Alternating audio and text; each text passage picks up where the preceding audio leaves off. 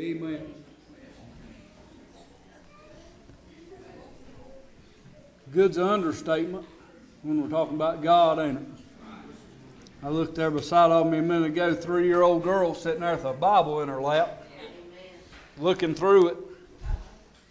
She had the beginning, she had the end, had everything in between, had the God to my life and yours, all power, had everything that has been and will be right there in her lap, just flipping through it. Lord have mercy. Have you done what you need to do today? How many of you feel good about what you've done so far? Satisfied? God help us this morning. If you didn't hear Tanner's lesson, very sobering. God is just. He's holy. And thank God for the cross. We'd be in bad trouble, Tanner. Had it not been for the cross, Jesus dying on the cross, Doug, and taking every sin that I have committed and will commit, well, I'd be a pitiful shape. Hallelujah. Romans chapter 12. Give me a few minutes this morning. I'll try not to keep you too long. I asked Kelly what time it is. She said 5 to 12.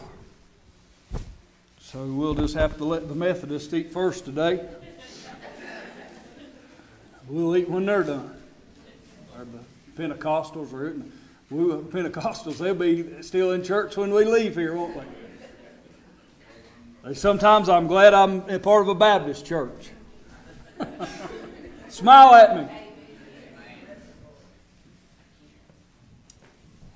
Romans chapter 12. Stand up and stretch your feet for a few minutes. We'll look through maybe the first 2 verses, then we'll finish Wednesday night. I beseech you, therefore, brethren, raise your hand. Brethren, saved Christian people, by the mercies of God, that you present your bodies. How many of you have a body? Do you know that's a temple of the Holy Ghost? This body that you're walking around in and carrying, you ought to treat it like it's a temple of the Holy Ghost. That's where the Spirit of God lives inside of me today. Amen. Listen, your body's a living sacrifice. How many of you are alive? Listen to this word. Scares people to death today. Holy. Holy. Holy. That scares you. Right when you hear the word, immediately throw up a guard and say, I can't do that. Holy, acceptable unto God, which is your reasonable service. Listen to this. And be not conformed to this world, but be ye transformed by the renewing of your mind. How many of you have a mind? That ye may prove what is good and acceptable and perfect will of God. Lord, we love you this morning. Thank you for your anointing. Thank you for the service, God, and what's already happened. But Lord, we pray for a few minutes, God, that you just move in your word, and God, help us. Lord, we need help so bad. And Lord, just move in this service. God, if there'd be a lost person, Lord, I pray you save them. But Lord, I pray for the Christians. That's not what they ought to be, or don't know how to be what they ought to be. Lord, you'd help us this morning. In Jesus' name, amen. You can sit down. Let's look at these verses for just a few minutes. We'll go home. I beseech ye, brethren. Beseech you, brethren. You know what he's saying right there? He's saying, I'm begging you, I'm begging you, I'm begging you, Denise, I'm begging you, please. I'm begging you to do this. Brown, if I call you and say, Brown, would you or can you?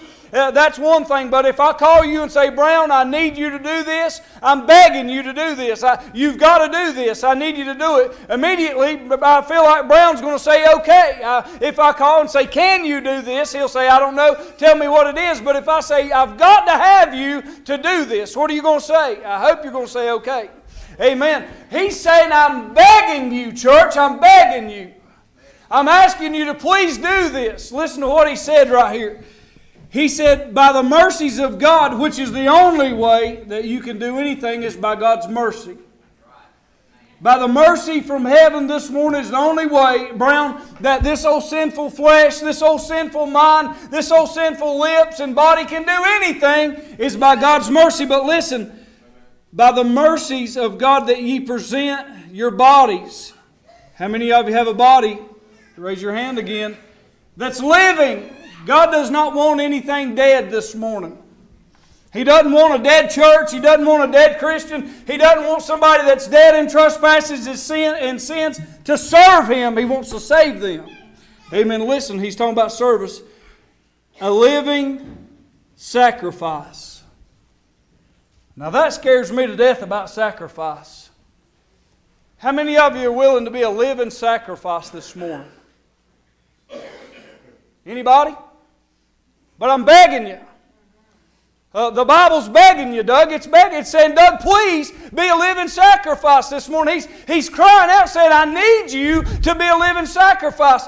But listen to me, if you love something enough, brother, if you love something enough, you will sacrifice for it. Am I right? If you don't believe me, listen to this. The deer season opened last Saturday. I love to deer hunt, right?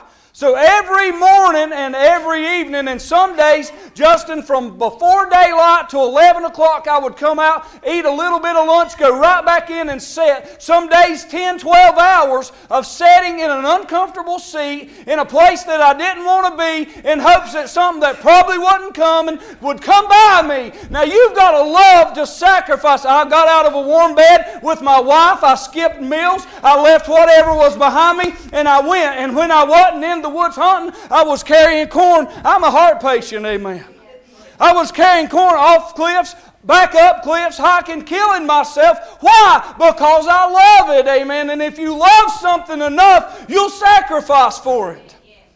Amen. Some of us, we've got in, tried, Doug, I sat in the back seat of your truck for 24 hours, felt like 24 days, to go to Kansas. That's a long ways. Would I do that this morning if God said there's a lost man that's up there in Kansas that's waiting this morning, and if somebody would take him the gospel of Jesus Christ, would I be willing to get in my truck, Alan, and head that way and not be reserved about it or not make excuse? Or see, honey, I can't kill a deer with my cell phone. I can't call it in and say, would you like to get saved? And sometimes it only works, like James says, when you can put your hands on it, amen. This morning when I was praying, a lot of times I turn my hands up like this, James, but this morning I turned them like this. And I said, God, come down the back of my hand and come out the front of it. Whatever I lay my hands on, have it anointed with the power of God. Hallelujah. The Holy Ghost of God. That's what I want coming out of my hands. I want these to be living sacrifices for God. If you love something enough, I mean, now look at the time for a glorified goat that nobody cares about. Doug, look at the sacrifice, but we love it. Is there anything wrong with it? No. But how much more? And let me tell you this. We got up there in Kansas, and Doug sung a song. And Justin was in a little, it looked like an army barracks or something. And I preached about, what, Doug, 15 minutes. And there's a little guy come up to me, and he said, I'm dying of cancer. He said, and we come out here. He said, and I need to be saved. And that night up there on that deer hunt, right in that place, that guy stepped outside, me and him, and he prayed for God to save him. Amen. That's worth 24 hours. I told Doug, I said, I won't go back for the biggest deer in Kansas because it killed me, but for one soul. Would you be willing to go? Would you be willing to sacrifice? Honey, if you love it enough, if you aspire for it enough, Alan, if it's your dream, if it's something that when you lay down at night, you're so excited you can't go to sleep, and before the alarm clock comes on, your eyes wake up, and you're already drinking coffee and anticipating the day. When's the last time we sacrificed for somebody or a soul that much? When's the last time we took off work? Brown, when's the last time that we went out of our way to do that? When's the last time that no matter what got in our way, we pressed on to get to it? Amen. Am I right about it? Any deer hunter in here, wave your hand if you know what I'm talking about. Harley will do whatever it takes. Whatever it takes to get to that 30 seconds of fun. But we're talking about something that'll last, Doug, for eternity. On and on and on. If anybody in here is part of a marriage or a happy home, does it not take sacrifice? Miss Reba, how long have you and Sid been married? 56 years. How many sacrifices have you made because of Sid? A lot. And believe it or not, Sid's had to make sacrifice. Miss Reba seems perfect almost to me. But there's been things that's bothered Sid, that's got on Sid's nerves, and he said, she's not perfect, but I'm going to sacrifice because I love her so much that it's worth it. That's what it's all about, Alan. Sacrifice, giving what I don't want to give, giving when it don't seem fun to give. When the rubber meets the road and it gets tough, Alan, that's when you sacrifice. You don't sacrifice in good times. You sacrifice when it's hard. Sacrifice is a real thing. And Paul's saying, I'm begging you for him. I'm begging you, brethren. I'm begging you, church, Cornerstone. I'm begging you this morning. Sacrifice just a little bit. Living. Hallelujah. Are we all right this morning? Your bodies is a living sacrifice, holy. How in the world can this flesh? When Tanner was talking this morning, he said, is there anybody in here, Matt, that can go one day without sinning? I can.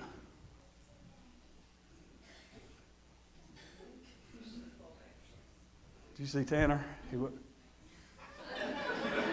He's like, I want to smile, but I can't even smile at that. And you're right. I can go without sinning here. I might even go without sinning here. I can go without these taking me to sin. But see, there's something right here that rests between my ears.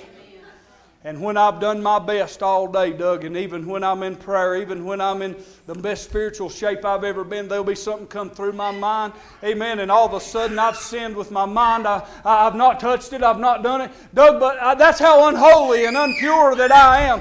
The only way, Amanda, the only way that you can live a sinless life is through the blood of Jesus, through the Holy Ghost that's inside of you. Are you still going to think it? Sure. Are you going to mess up? Sure. That's what the blood of Jesus is for. Holy, holy. Holy is an effort. It takes effort. It takes work. Tanner, you thought I was going to say I could do it, didn't you? I can't. But I can try. And here's the difference in the Holy Ghost, what He'll do. When it does come through my mind, and I have the opportunity to put these to it, or let these take me to it, or let it come out of my mouth, the Holy Ghost can stop and run prevention. He can say, no, don't go any farther with this. A lot of times, He runs damage control. That's holy. That's holy. So for you that says this morning, I can't be holy, preacher, I can't be holy. You can be holy, but it takes the Holy Ghost inside of you to do it. Amen. Amen. Thank you.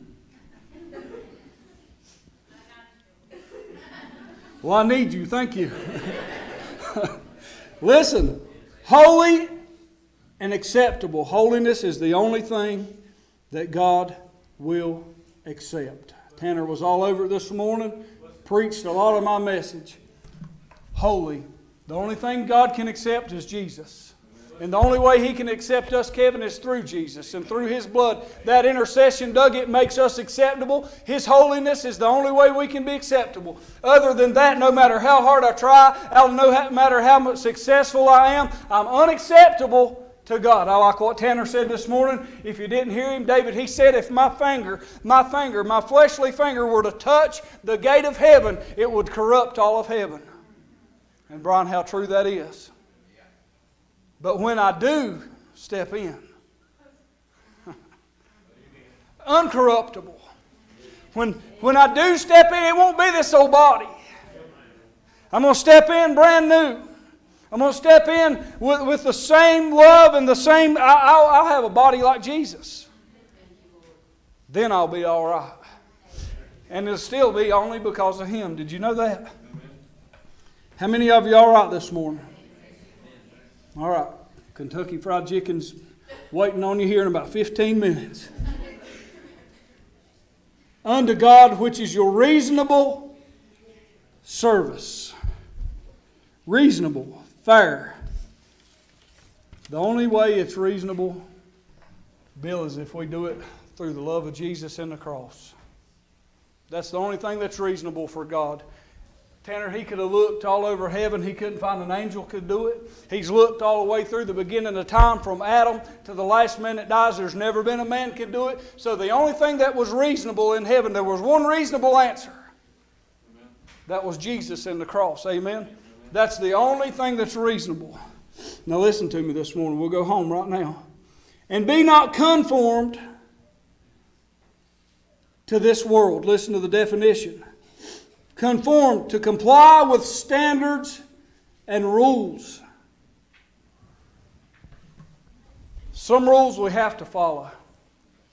The Bible even says for us to respect and honor our leaders. And there's rules for a reason. But here's one thing that you cannot compromise is your standards. Did you hear me this morning? To live holy, brother, to live right, to live pure, to live like you're supposed to, if your standards ever start to fall, all of a sudden you become unacceptable to God. You work up at Appalachian State, you and Joe, how much is acceptable to God up there? And a lot of those kids come out of good, godly homes. A lot of them come out of families that's prayed every day. And you know what happened when they got there? Their standards. Not all of them, Connor, but the 95 to 98%, I bet you. Their standards start doing this.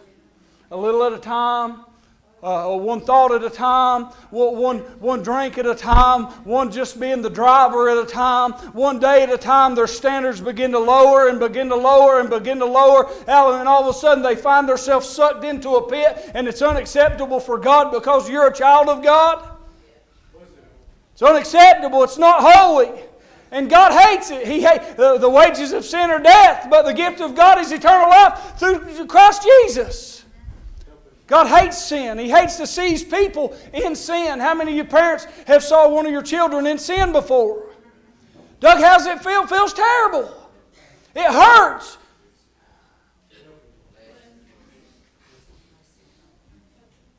Don't be conformed. To be conformed means that just in your changing your standards to their standards, which feels good, get you a pat on the back, and everybody says it's all right. Don't worry about it. It's a lie. You go by the Word. You go by what this 3-year-old girl was saying. I like what she said. She looked through the Bible. And she said, I'm going to go get mine. I said, you can use mine if you want to. She said, no, I got mine. Hallelujah. She said, you got 2 of them? I said, yep. 1 for each hand. Hallelujah. Listen. Don't be conformed. But listen to this. Be ye transformed by the renewing of your mind. How many of you watch Transformers? We love it, don't we? You watch it, Kevin? All them little Transformers changing. There'll be one thing, and all of a sudden, Doug, they transform into something totally different. Let me read you the definition. Listen. Transform, to make a thorough or dramatic change in form, appearance, or character. Let me read it again. To make a thorough or dramatic change in form, appearance, or character. How many of you have had that happen since you got saved? I look different, I feel different, I act different, I talk different. I changed. And we're like a bunch of little transformers around here. When you change, Bill, you go from that old person that was in whatever they were in, and you become a brand new creature in Christ. All the old has passed away. Behold, all things become new. That's the word. We transform, we change all of a sudden.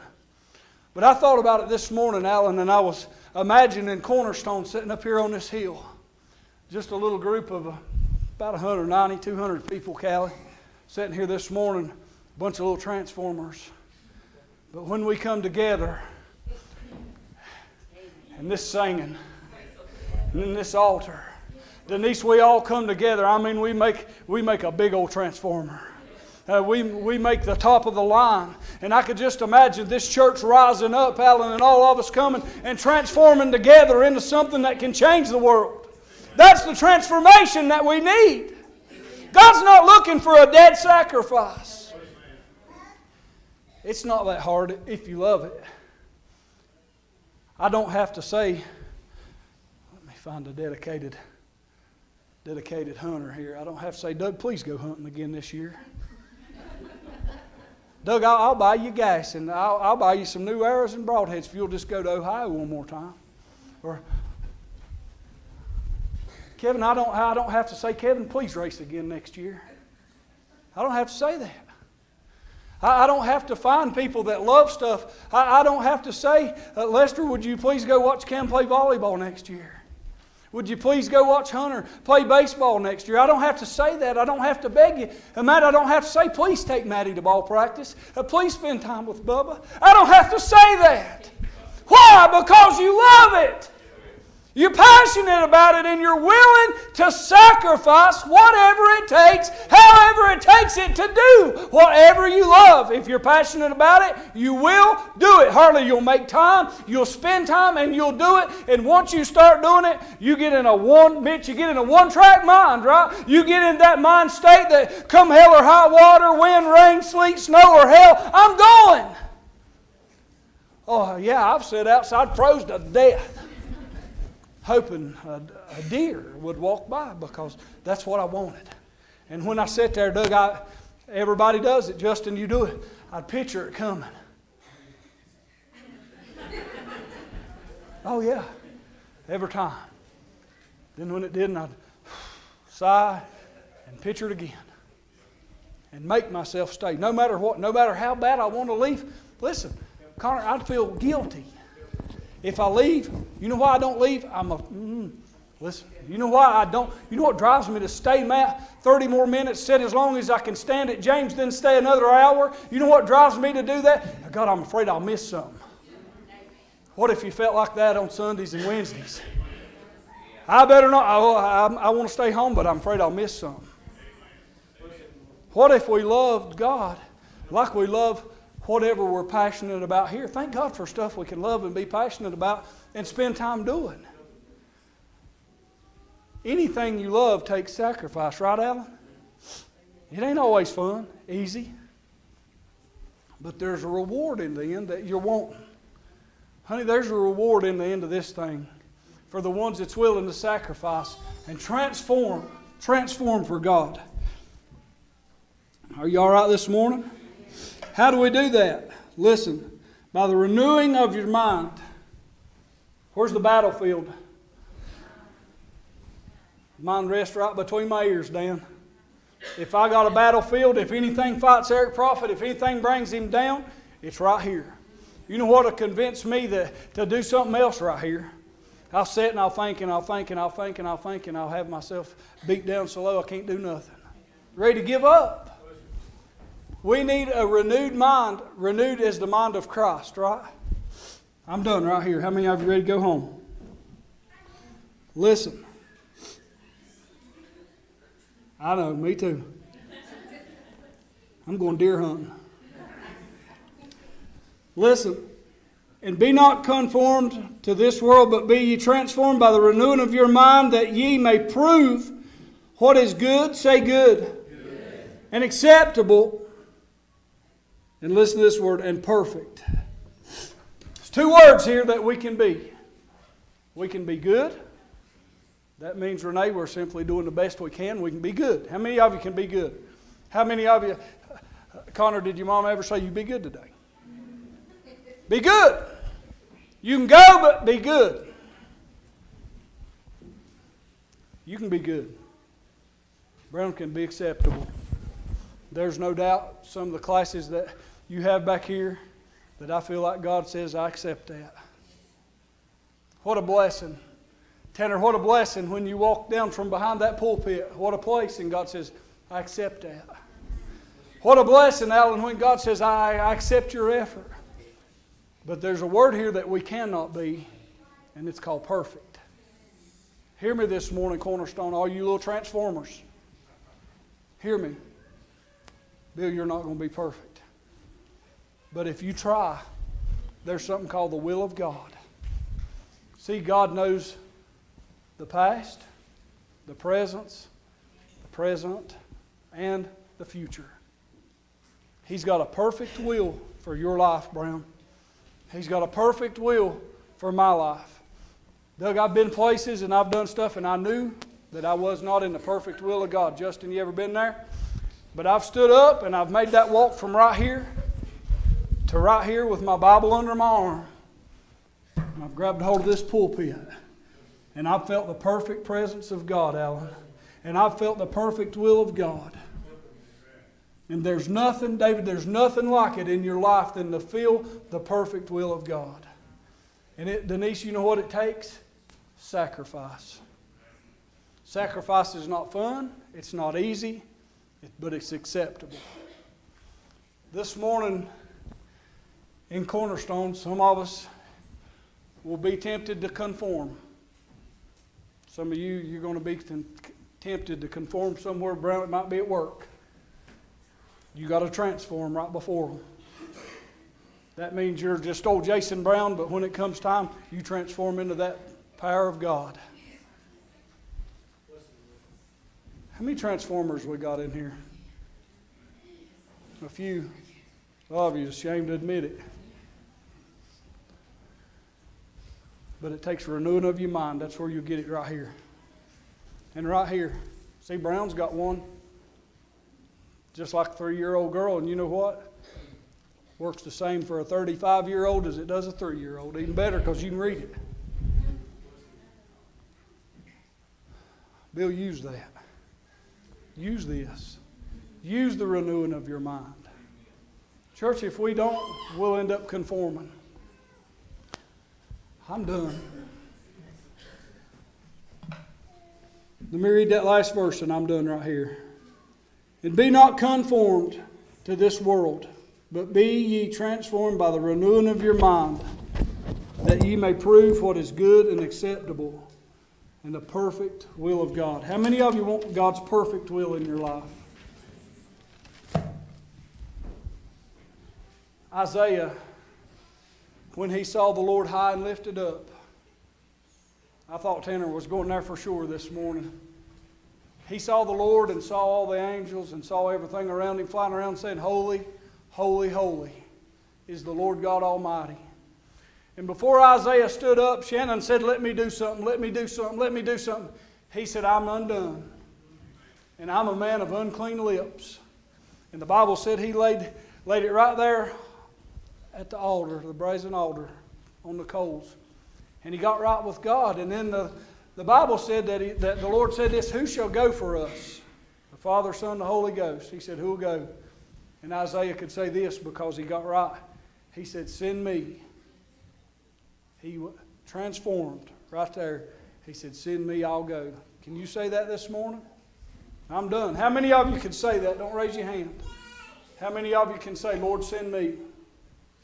Send me. I'm ready this morning. I'm ready to transform right before the world's eyes.